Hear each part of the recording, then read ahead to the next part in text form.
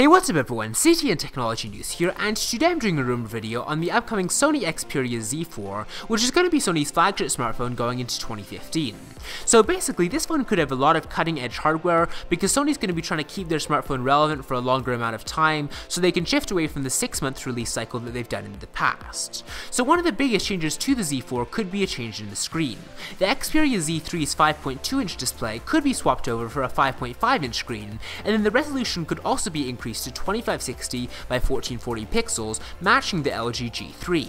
Now, one thing that's interesting is that in a recent interview, Sony's head of marketing said that the Xperia Z3 didn't adopt a Quad HD resolution because the difference between it and an optimized 1080p panel were minimal, especially on anything less than 8 inches in size. You know, considering that Sony is changing its mind for the Z4 though, it's probably due to partly the G3's success and then also the Galaxy Note 4's introduction.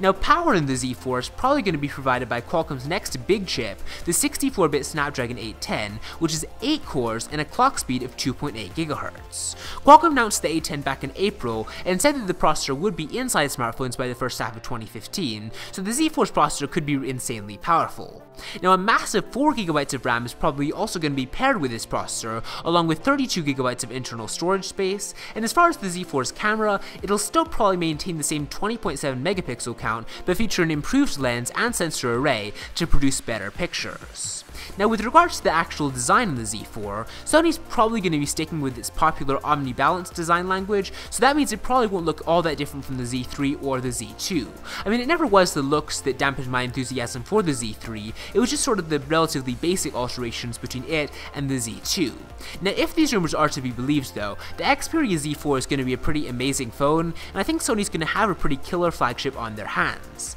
But anyways, let me know what you're excited to see in the Z4 in the comments below, give this video a thumbs up if you enjoyed it, and I will see you next time.